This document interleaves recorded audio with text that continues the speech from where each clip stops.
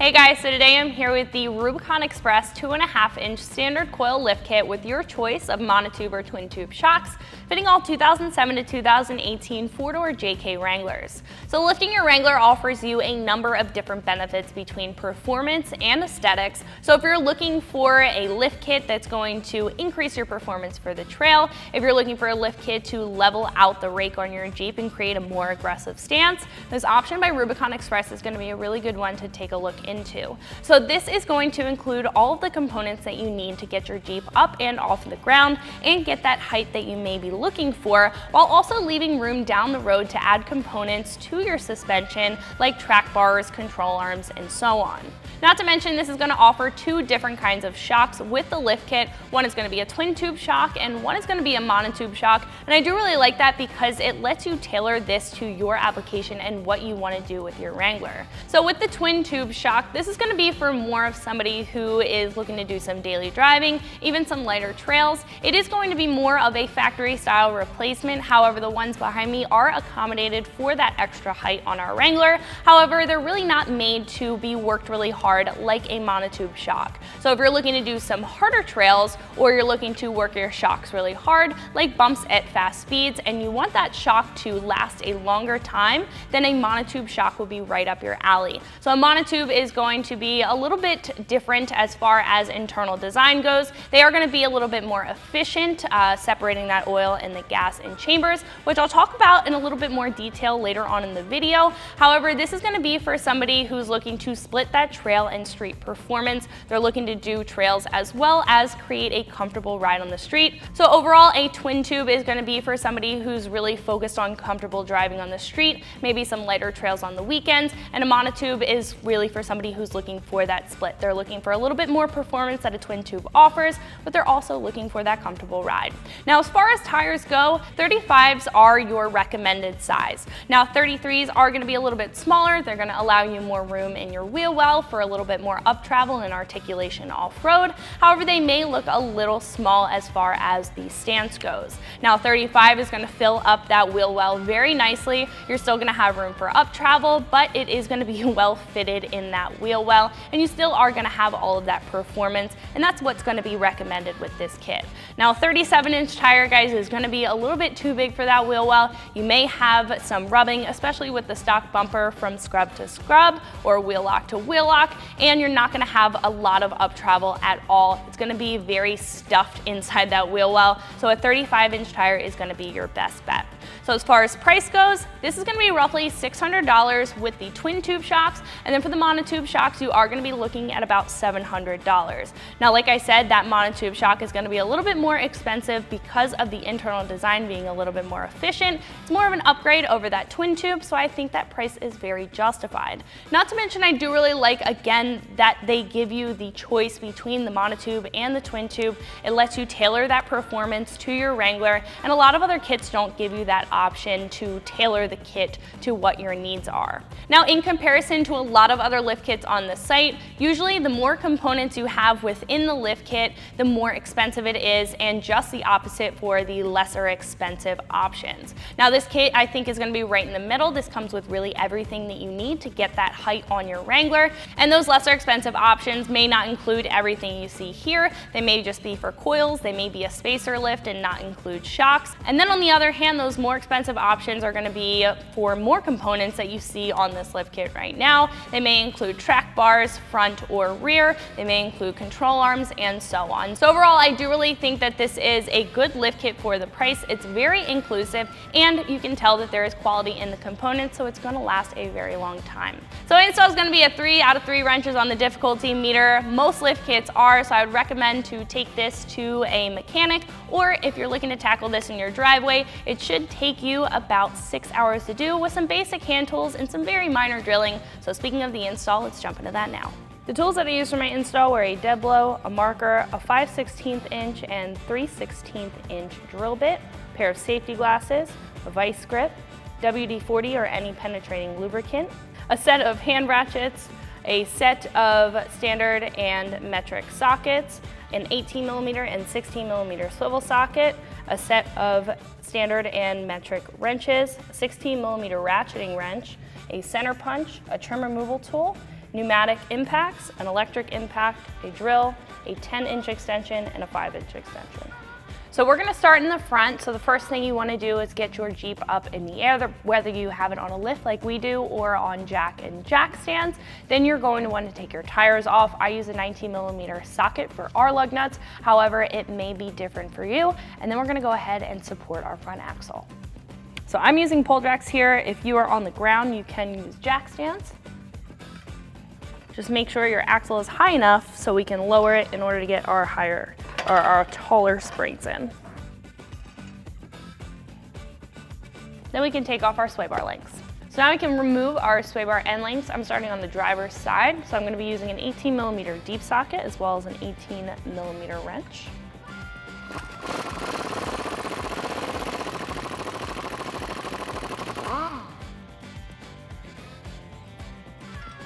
Now we can do the same thing for the other side. So before we go ahead and move to the other side, we do need to take off this nut that's holding on the top of our sway bar end link.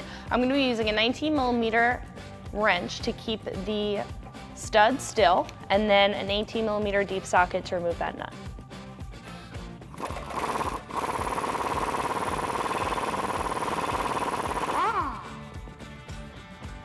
So now that we're over on the passenger side, we do have this track bar bracket here. Now we do have limited room, so I'm gonna be using an 18mm swivel on the bolt head side and that same 18mm wrench on the nut side.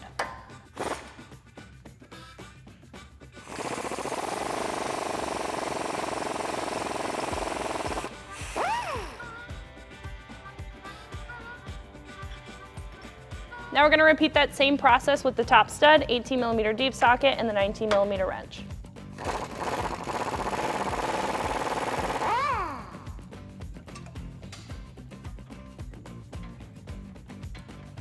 So now in order to allow our axle to drop low enough to get in our taller spring, I am going to disconnect the track bar at the axle side. I'll be using a 21mm socket, and as you can see, I did have to disconnect our dual steering stabilizer. I just got that out of the way with a 9/16 inch socket as well as a 19mm socket and wrench, and then we'll be able to have enough room in order to remove that bolt.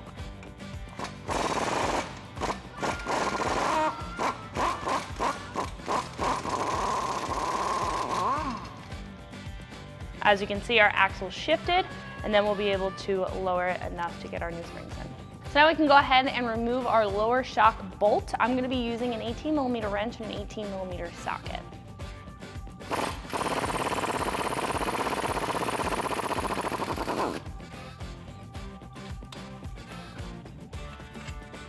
So now we can remove the top shock nut that's holding in the top of our shock.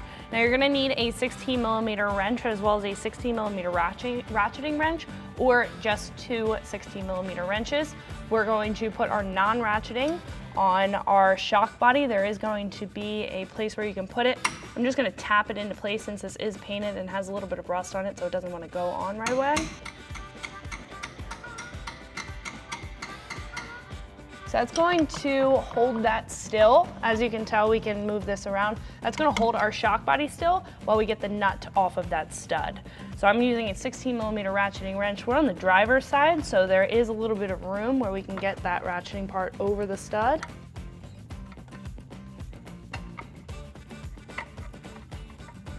So I'd recommend you hit it with a penetrating oil before you go ahead and start ratcheting, just because these studs are very well known to break. They do rust very easily, so just be mindful of that. But it looks like ours broke free pretty okay.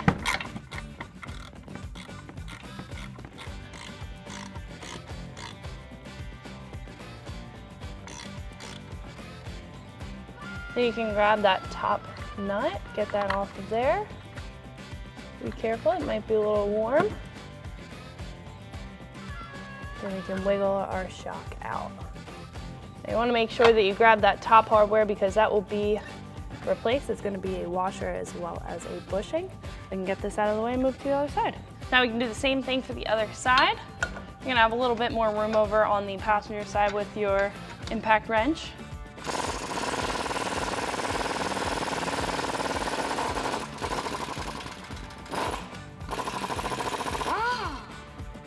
Now if the axle drops on you like that and you're unable to get the bolt out, All you have to do is just tinker with the axle height. So you'll see that the shock moves more into the shock body, and that'll loosen up this bolt here. You can wiggle it right on out. Then we can move to the top. So for the passenger side, there's not a lot of room to work with because of the battery box here. If you do wedge a wrench in here and break it, it's okay. It does not support any structure. So what I'm gonna do is actually switch my wrenches. So I have my ratcheting wrench holding my shock body still, and I'm gonna take my 16mm box wrench, go ahead and get that nut off of the top stud. Again, I would recommend to soak them in a penetrating lubricant. I use PB Blaster for this, and it has helped out a whole lot.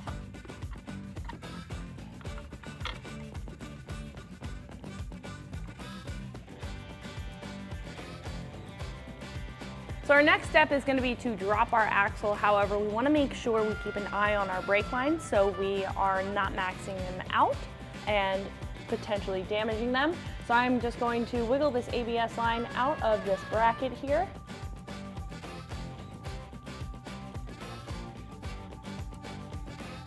And then that will expose that 10mm bolt that's holding in our brake line bracket. So I'm going to take a 10mm socket and just remove that.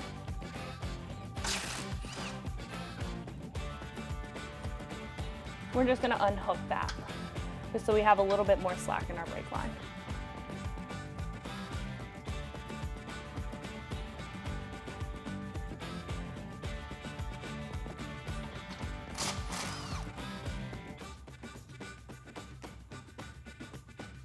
So what we can do at this point is lower our axle and remove our springs. We want to try to keep the axle as even as possible, and also keep an eye on those brake lines. So our breather tube is on our brake line bracket. I'm just going to take a trim removal tool and remove that so we can continue to lower the axle.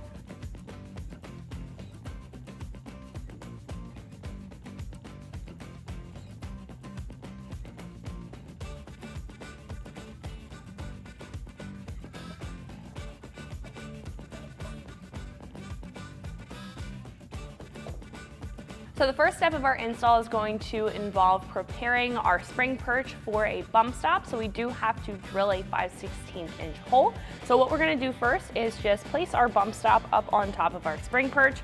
And I am just going to make a mark with a Sharpie to make sure that that's centered. Then we can take this away and grab our center punch as well as our drill bits. So in this center where you've marked, you can take a center punch and mark that location for your bump stop extension. Now I'm going to start a pilot hole with a 3/16" bit and then step up to a 5/16".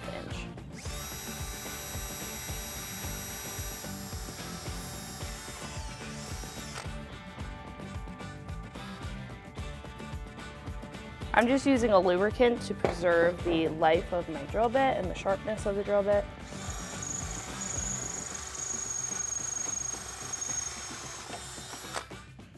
Now with the spring and the bump stop extension in hand, we're going to go ahead and try to pop in our spring.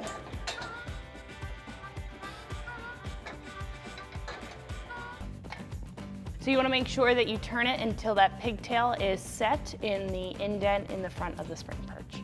So now that our bump stop extension and our spring is in place, we can secure down our bump stop extension. You are provided with a self-tapping bolt, so we're going to place that down in and line it up with that hole in the bottom.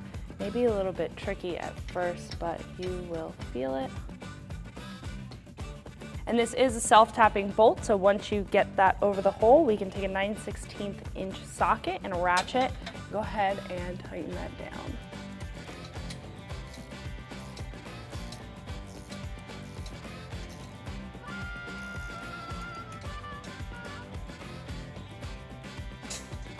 All right, now we can repeat that process on the other side.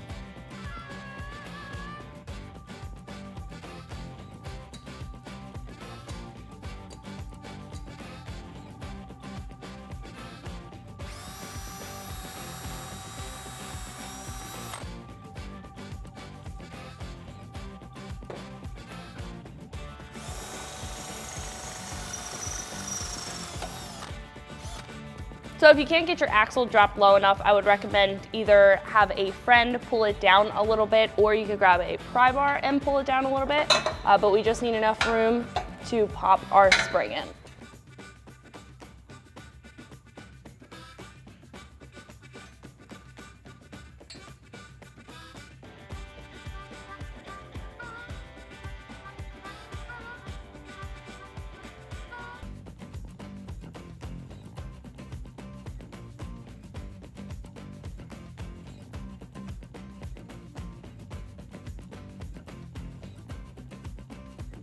So at this point, we're ready to install our shocks, but since this kit does come with twin tube shocks, we do have to install our metal sleeves inside our bushings. Now you are going to be using the metal sleeves with 60859 imprinted on the metal sleeve. You do get a couple of options out of the kit, however, the other choices are for a TJ. So we are going to be using the JK option, and you're going to need a vise, and then we can go ahead and press them in. So I do also like the fact that Rubicon Express did offer a sleeve with their shocks. This is going to protect the shaft, make sure it does not get nicked or damaged while you're out on the trail, preserving the lifetime of the shock, because it can induce shock fade if you do catch a nick to that shaft. So I do like that that is there. You do get a couple zip ties with this. The larger end is going to go on the side of the shock body, and then the smaller end is going to go up top at the shaft, and all you have to do is zip tie the bottom and clip off the excess. So let's go ahead and open up the vise, and we can press in our metal sleeve. So first I'm going to prepare the bushing with a little bit of lubricant, make sure that that metal sleeve goes in easy, and then we can position the metal sleeve where we need it and tighten up our vise.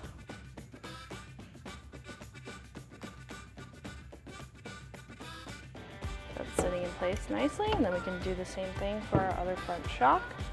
Rear shocks are going to be a little bit different. We do have bar pins for those. However, I'll show you how to do that in just a minute when we get to the rear, but it will be a similar process.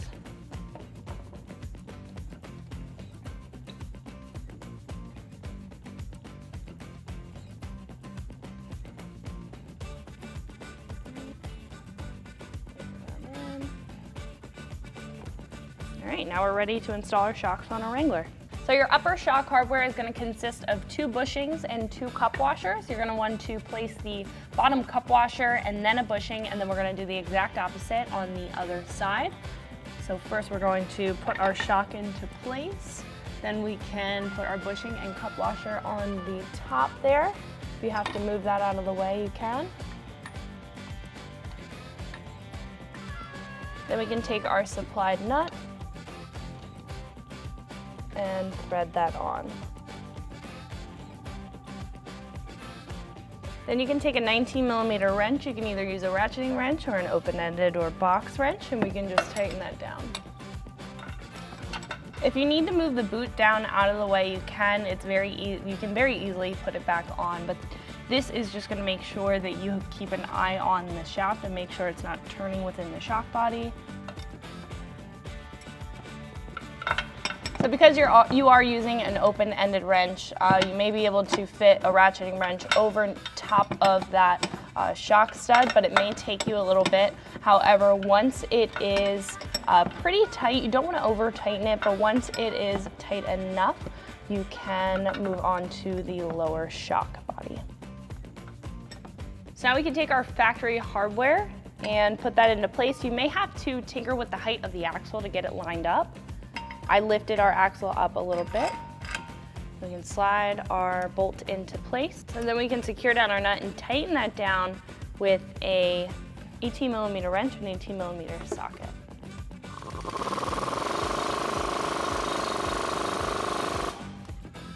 Now we can do the same thing on the other side.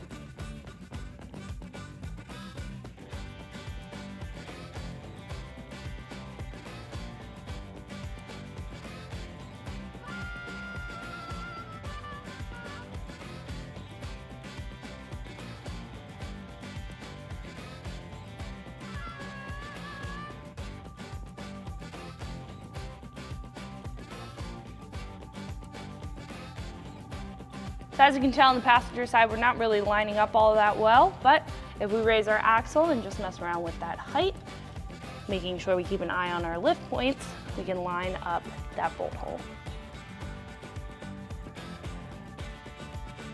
That looks pretty good.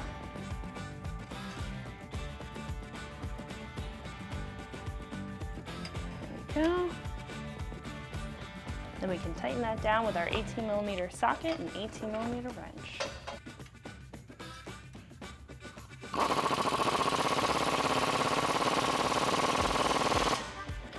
So before we go ahead and move to the rear, I do want to address the brake lines up at the front. Now this kit does not provide any drop brackets or any hardware to accommodate for that extra height that we're getting out of our coil springs as well as our shocks. So there's a couple of ways you can go about this, because you definitely want to make sure that these are accommodated for before you move on to the rest of the installation. Now you can go with a more expensive solution and get longer brake lines, or you can take an inexpensive route. You can either straighten out this metal hard line. You are able to outsource for drop brackets for 2.5 inches of lift, or you can take a self-tapping screw and tap right into the frame there with the existing bracket. So what I'm going to do is I'm just going to straighten out this hard line, give it a little bit more length, so when the axle is at full droop, you are not going to damage your brake lines and stress out your brake lines, because they are very important. So what I'm going to do is just secure our brake line bracket to our frame with our factory hardware. Take a 10mm socket and tighten that up.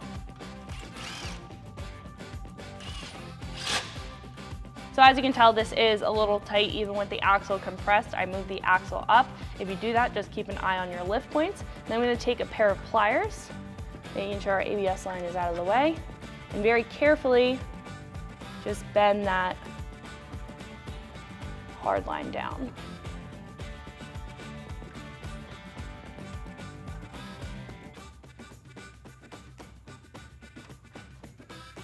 So then at full droop, even if I move the axle down, your brake lines are going to be preserved and they won't be maxed out.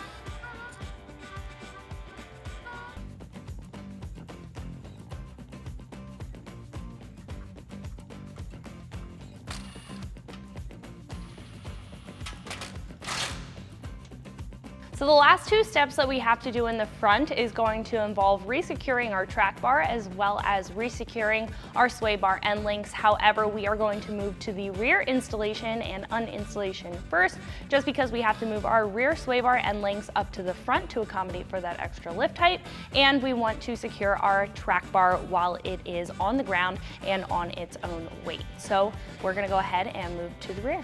So just like the front, our first step is going to be to support our axle.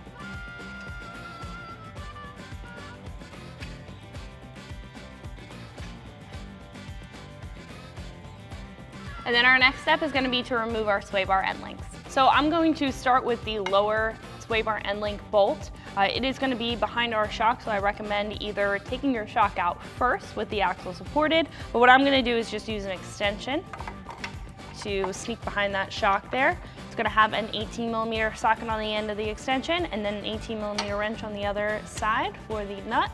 We can go ahead and remove it.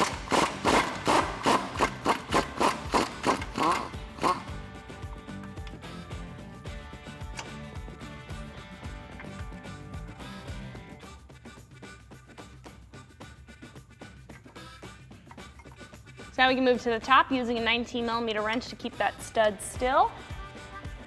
And then we can use an 18mm socket to go ahead and remove the sway bar end length nut.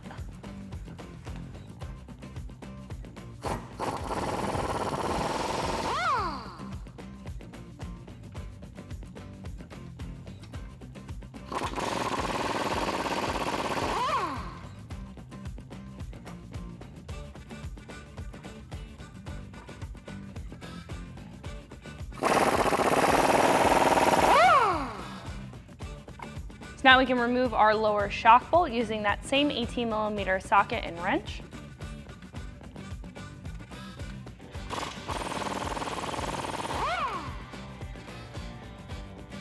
Now again, to get that shock bolt out, you might have to tinker with the axle height. I just moved it up a little bit, and then we can remove our shock.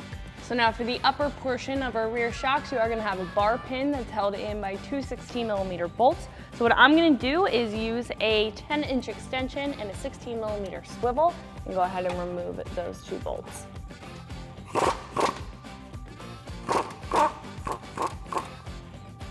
Right, there's one, and then there's also one on the other side. So after those are removed, what I'm going to do is just lower the axle just a little bit and wiggle our shock right out. So we're just going to repeat that process for the other side.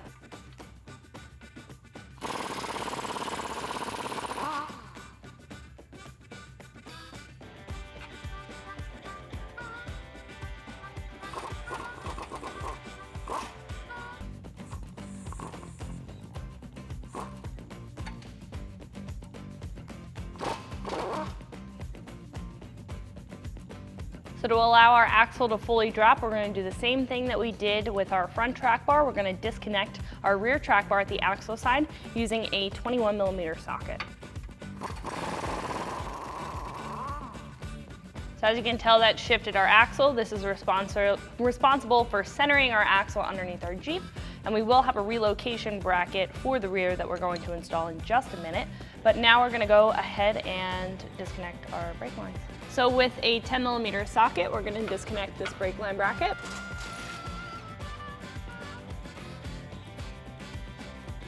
And then we can disconnect our rear ABS lines from our frame using a trim removal tool.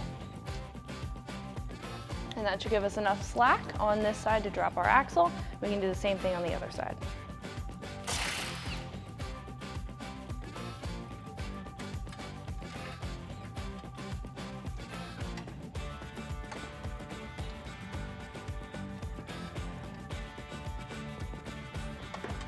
So we have to disconnect one more thing before we can lower our axle. I'm going to take a trim removal tool and just disconnect this line from the top of our differential here. So now we're ready to lower our axle and take out our springs. So I would recommend just to keep an eye on all of your brake lines, ABS lines, and then you have your locker actuating line right here. So just keep an eye on those. Even though we did disconnect them, you want to make sure that you're not stressing them out.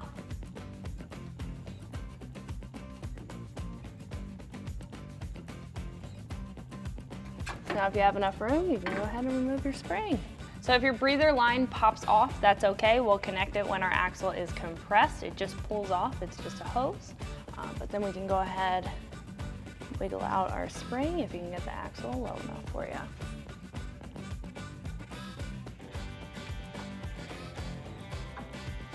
So before we go ahead and finish up the rear installation, I did want to put these components on the table next to the factory components and tell you guys a little bit more about these and what benefits that you're getting out of this new lift kit in comparison to your factory suspension. So right off the bat, you are replacing a couple of different components, which is going to serve as an upgrade in the lift kit as far as height goes, but it's also going to replace some damaged or maybe worn out components. As you can see here, we have a ton of rust on our shock, and this new shock is going to serve as a really nice upgrade for that. So starting off with the coils, these are what's going to give you the height out of your lift kit. The coils are about 2.5 inches taller than your factory coil springs, so that's going to give you that lift that you're looking for out of the lift kit, but these are also going to be tuned for bump compliance as well as load handling, so it's going to give you a comfortable ride, and that's something that you want to expect out of a quality coil spring.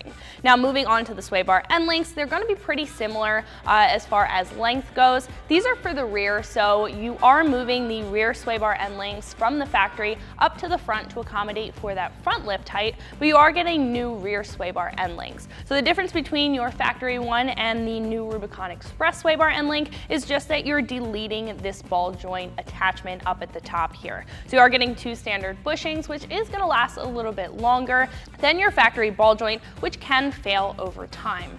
So starting off with the twin tube design, it's exactly how it says in the name. There's going to be 2 tubes internally in this shock body. One tube is going to be filled with gas and one tube is going to be filled with oil. So when the piston moves through the oil, all of that energy is absorbed in the outer tube, which is going to be filled with that gas. Now this is going to be a very standard design. You're going to see this on most stock setups. It's very similar to your factory design, except for this shock is going to be able to accommodate that extra 2.5 inches of height. So internally they are going to be basically the same thing, and what these are perfect for is a comfortable drive. So these are going to feel very fluid and very comfortable on the street. They're not really made for a lot of performance, so these aren't going to really help you out on those really rough trails where you're working the shock really hard, because they are going to be susceptible to shock fade over time, which is cavitation or foaming forming inside of the shock due to being worked really hard. So these aren't going to have a crazy long lifespan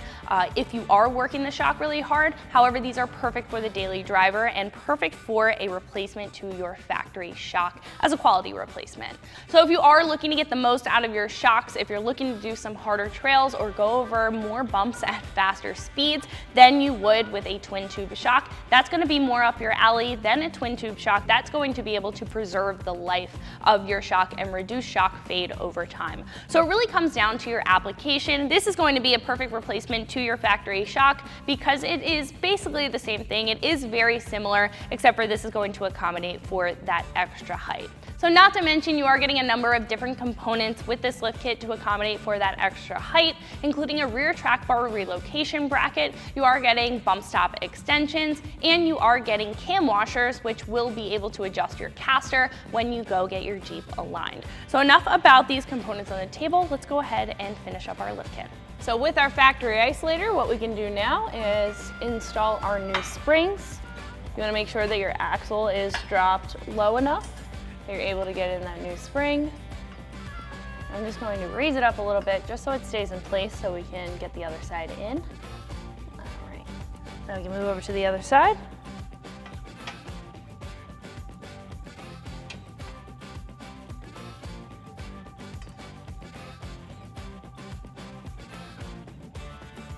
So now we can go ahead and install our bump stop extensions for the rear. You want to make sure that the shelf portion, the top portion, is facing the front of the vehicle and this bottom offset tab is facing the rear of the vehicle. Then you're going to grab your provided hardware for the bump stop extension and we can secure it down to the base of where your bump stop would hit on the axle.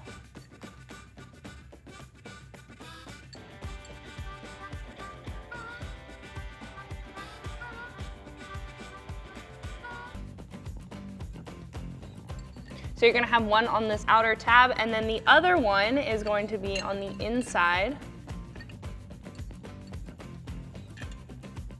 So now I'm going to go ahead and tighten those down with a 14mm wrench and a 14mm socket.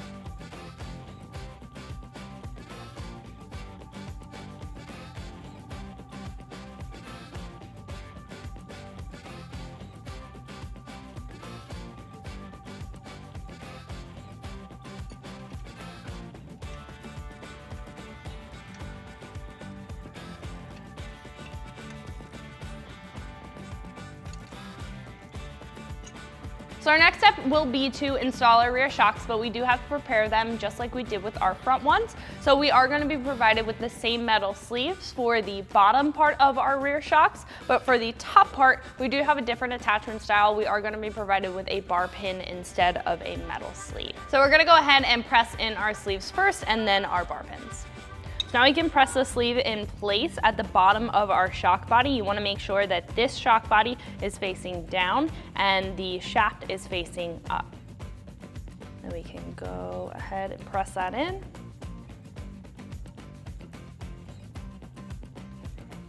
right.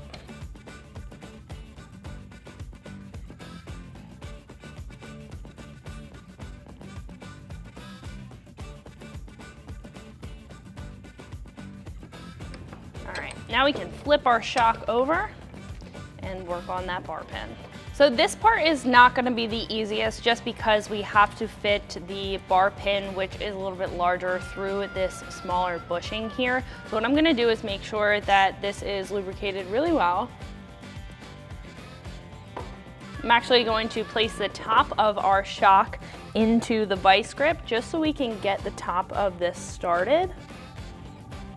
So since that's started in the bushing now, we can take this out, widen up our vice grip. And I'm gonna start to press that in just so it reaches the other side of that bushing.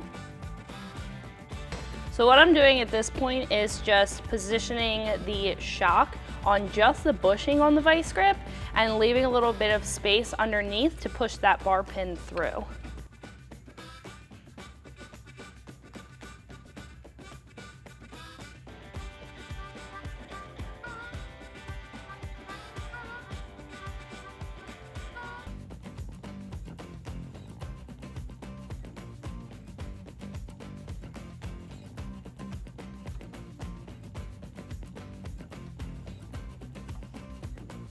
So as you can tell, I only have that bottom lip of the bushing, and I only have this bottom pin of the bar pin. So it's gonna leave it enough space to push it all the way through.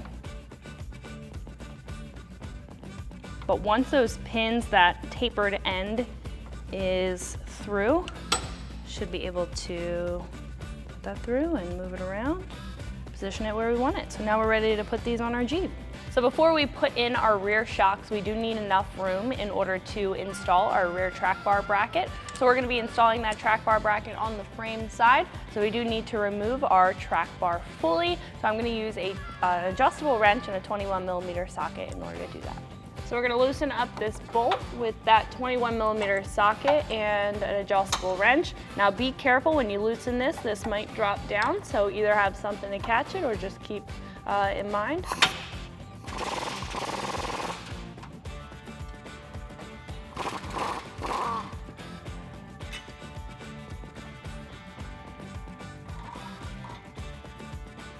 So now we can go ahead and install our track bar bracket.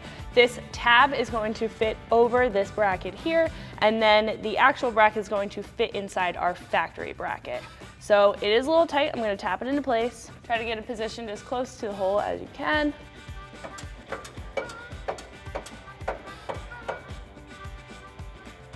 Then we're going to take our smaller hardware, put that through our new bracket as well as the frame side bracket.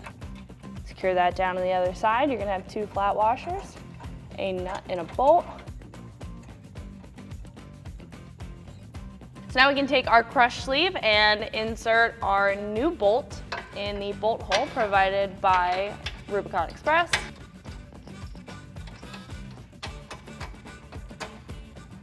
Just wiggle that on through.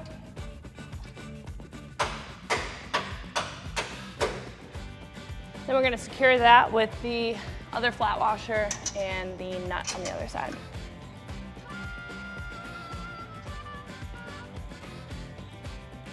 So now we can go ahead and tighten those down, starting with that bolt that we just put in. I'm going to use a 21mm socket and that same adjustable wrench.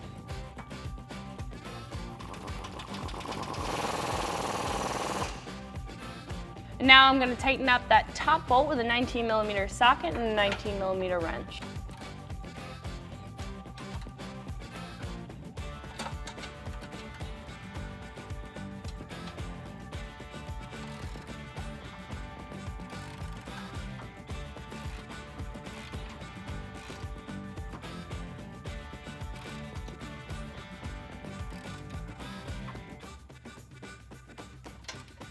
So now we can go ahead and install our rear track bar the same way that we took it out with our factory bolt.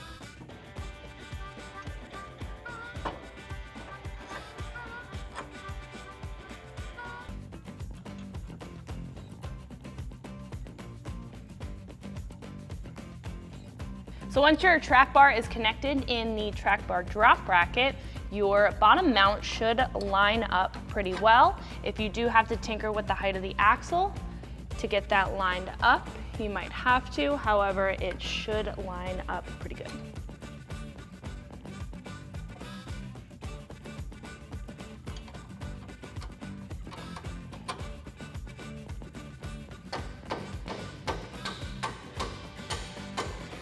So just to get the flag nut started, I would recommend using a hand ratchet as well as a 21mm socket.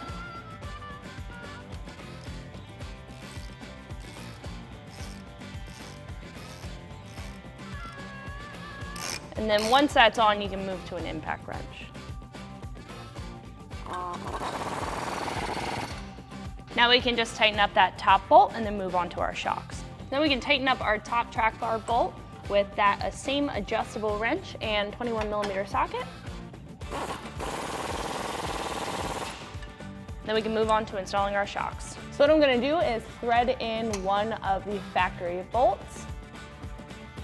Then we can take the bar pin on the top of our shock, hook that onto that bolt that we just threaded in, take our other bolt and thread that into the other hole.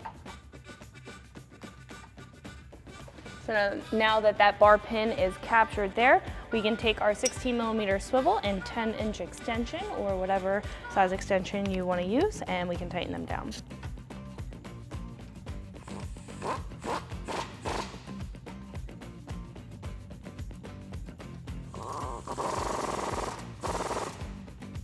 Then we can secure down the bottom of our shock with our factory bolt. If you have to tinker with the axle height, you can do so with your pull jacks or your floor jacks, or your jack stands. And then we can tighten that down with an 18mm socket and 18mm wrench.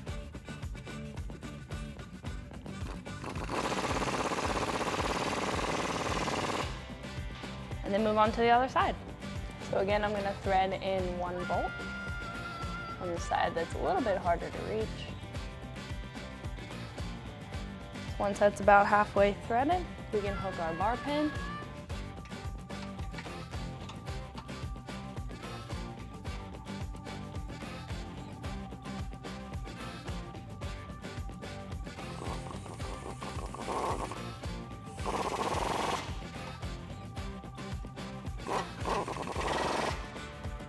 Then we can go ahead and secure that bottom shock.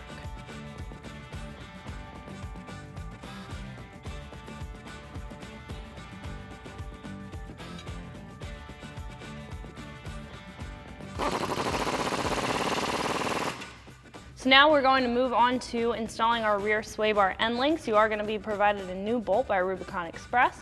We're going to put that on the outside of our sway bar. Thread that through. Secure down the new nylon lock nut that they provide. Now I'm just going to secure the bottom as well before we go ahead and tighten it down. You're going to take your factory bolt, put that in the factory orientation, thread on that nut. Now I can go ahead and tighten that down. You're going to need a 19mm socket and wrench up top, and then that same 18mm socket and wrench down at the bottom. So we can tighten down this top bolt.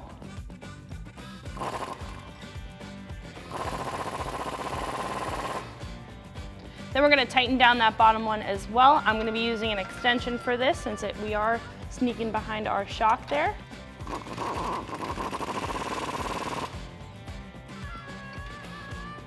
Now we can move to the other side.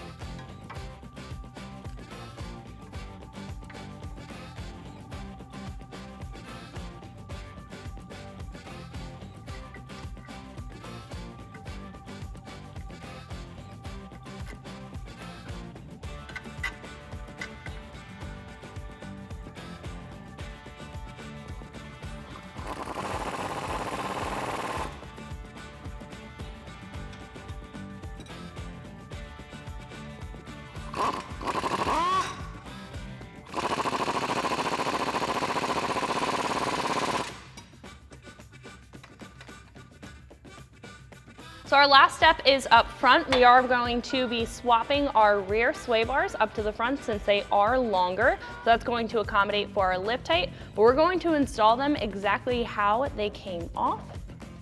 So the stud goes up top. We'll thread on that nut there. And then we can install our factory bolt down at the bottom.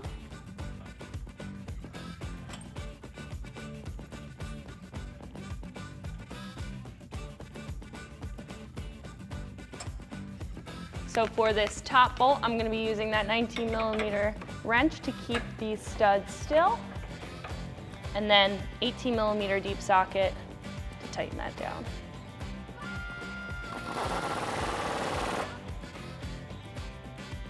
Then we're going to tighten up that bottom.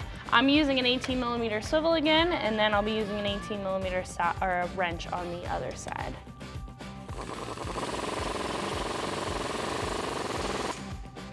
Then we can move over to the other side.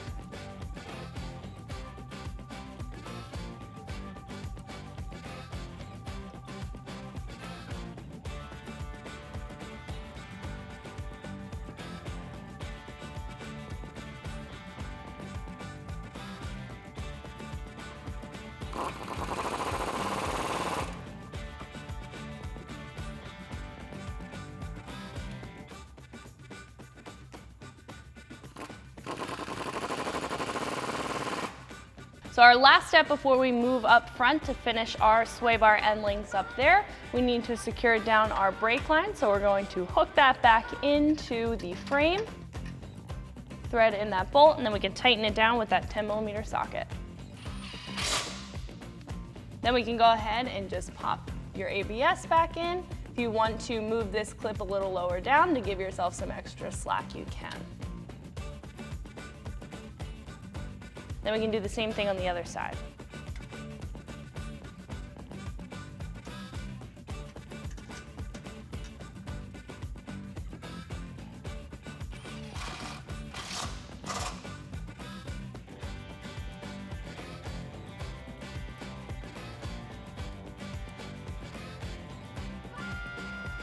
So this is going to be a little bit difficult to see because we do have the steering stabilizer in the way, but we are going to rebolt up our track bar. I have someone in the driver's seat. How you can get this lined up is obviously to have the Jeep on its own weight, but you can turn the wheel back and forth and that will move the axle back and forth to get this lined up.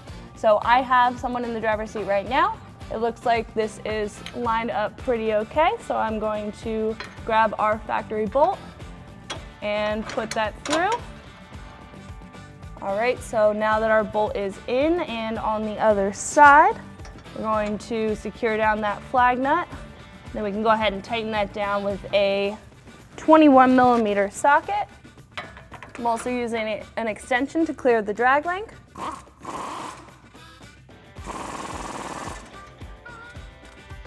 Now my last step is going to be to secure this steering stabilizer, but most of you guys won't have this, so I'm going to do that off camera. So that's going to wrap it up for my review and install. Make sure you like and subscribe, and for more videos and products like this, always keep it right here at ExtremeTerrain.com.